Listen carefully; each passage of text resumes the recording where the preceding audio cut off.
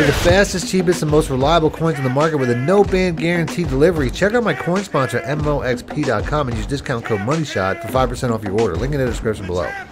Welcome back, Money Teams. This is Madden Money Shot. Sniff at the Mad Cheese as always. Got a breakdown of another defense that I'm currently using out of the big nickel over G. This is going to be a pretty easy defense to set up, and it's also very effective. But before I get into the video, as always, if you guys want to see more videos like this, please make sure to be a subscriber, hit the like button, let me know in the comment section. And if you want to see a full breakdown of the big nickel over G, I think that that's something that I'd like to do at some point. Put all the plays that I've put out from the big nickel over G into one video. So, like I said, make sure to be a subscriber for that because I do plan on doing that pretty soon. Other than that, this is in the Kansas City Chiefs defensive ebook that I put out and the Las Vegas Raiders defensive ebook that I put out, as well as my custom playbook. So if you guys want more plays that go along with this, because my two favorite defenses are both in the Raiders. I have this defense and I also have the 3-3 odd, which are probably the only two that I use for the most part, as well as the 4-3 even. I'm pretty sure they're all in the Raiders defensive playbook, which is, like I said, in my opinion, the best. So if you guys need more defensive plays, you can check them out. Links in the description or the top pinned comment. You can download my ebooks instantly. All you gotta do is click the links. Other than that, let's get right in the video. Now, as far as this particular setup goes, I typically want to make sure that my coaching adjustments, I set my zone coverage to match.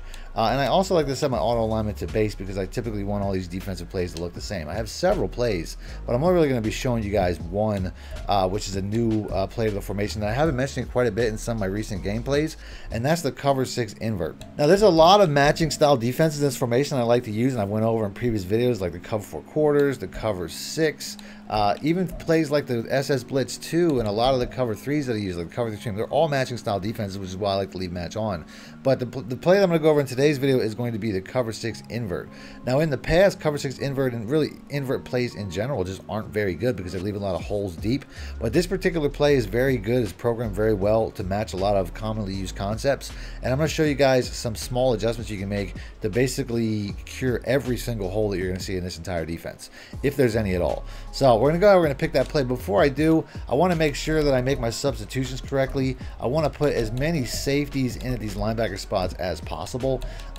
At the moment, Madden is not really too concerned with things like, there used to be like a penalty if you had safeties at linebackers where they get pancaked a lot. That's not really a concern in Madden right now. So I would say pack the box with safeties. This is a safety spot here, although typically I would say put a cornerback here so you can have one more safety, because there really isn't a ton of safeties on anybody's roster to the point where you're gonna have enough to fill out. But you can have up to 5 safeties on the field, or if you replace this safety with a cornerback, you can have 4 on the field, which is a little bit more realistic for most people's teams to have at least 4 good safeties. It's not really realistic for people to have 5 good safeties, but that's typically how I run this. So I'm gonna go back. We're gonna select that play, the cover 6 invert.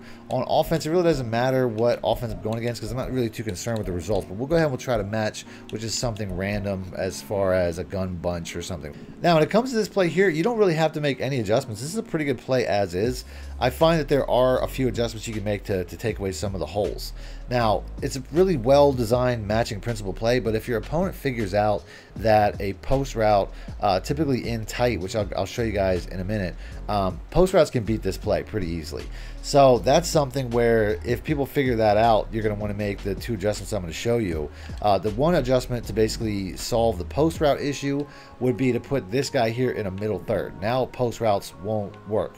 There's still ways to beat this play, but I'm not going to advertise them because they're not very well known, making it to the point where if you run this defense like this, post routes are going to get locked, which was really one of the bigger issues because of the matching principles, and you're pretty much going to have a pretty shut down defense for the most part. The only other real hole is over here underneath the curl flat in the deep zone, because that spot there the curl flat doesn't really prioritize any short routes. It just plays deep routes for the most part. So in this scenario, I would say putting either this guy into a hard flat, or if you like to have the extra help over the middle, you can put this guy here in a hard flat and try to take that away.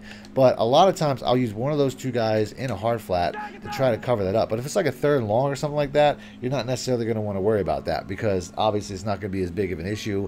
Your opponent's going to be trying to push the ball down the field anyway. So just use that from time to time. But this vert hook here, you can really use this guy like a rover, like a wild card on the play, where if you want to put him into a hard flat, you can do that. If you want to leave him in a vert hook, you can do that. If you want to man him up, say you have, and I've showed this trick in like RPO plays and stuff like that. If there's a guy in the slot here, you can man him up. I'll just man up the outside receiver at this point.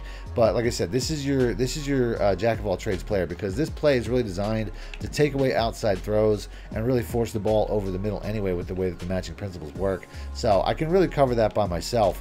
But at the same time, if I am going to user anybody on this play, it would also be this guy. I like leaving that 3-rec hook doing what he's doing, because he's a really, 3-rec hooks do a much better job of matching when it comes to plays like this than the vert hooks do. But the vert hooks can match as well. So like I said, you can run this play just like this. I'll go ahead and I'll back out though, and I'll show you a couple of plays from offense on how that'll look.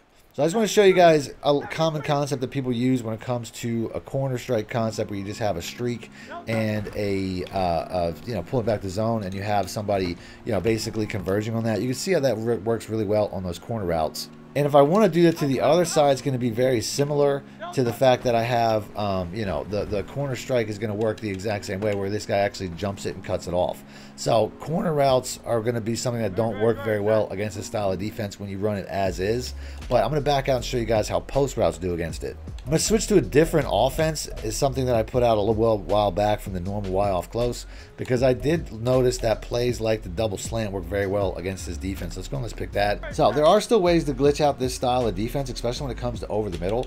And a lot of times that's really just having 5 wide at the line of scrimmage, running routes over 10 yards. But on this particular offense, it works just by motioning out the running back. And you'll see how this B receiver just gets completely forgotten, as I probably should have, threw a bullet past there. As you can see, the defender on the other side of the field almost caught up. But you don't want to have those type of issues. And like I said, a lot of matching style defenses can give those type of issues. That's why it's important to override by hitting this, wide triangle twice, then the LB defender, and putting him in the middle third, which is something that I was mentioning earlier. So if you do that, now you can see it's a cover 3. It's going to change the matching principles a little bit, and you'll see how this particular setup won't work anymore. So doing this is going to safeguard you against any glitchy setups, because like I said, matching defenses are good, but they're a little bit unpredictable. And now you can see with the exact same setup, we're not having that look, and you can see we're thrown right to the safety, who probably could have had an interception there if he would have tried. But like I said, that to me is probably the most important part of the setup, as you can have a lot of success against this play if you don't make that adjustment. But making that single adjustment can take away any issue when it comes to this particular play glitching out like a lot of matching defenses do. So I'm going to go ahead and end the video there. Like I said, it's a very simple, very easy concept, very easy video. If you guys want to see me break down the entire Big Nickel over G defense, because there's a lot of plays that I've added since the last time that I put that out. I'm going on vacation in about a week or so, so that'd be the perfect time for me to put out a full breakdown. So if you guys want to see that, make sure to be a subscriber, hit the like button, let me know in the comment section. Other than that, if you want to see gameplay of this particular defense, which I used in some recent games that I put out, I'll have a link of that popping up on screen. And until next time, thanks for watching, man. My shit out. Need more help or just want to show your support? Then head over to my Patreon and join my team, where you can get exclusive content like ebooks and bonus plays, as well as early access to my vids and more. Link in the description below.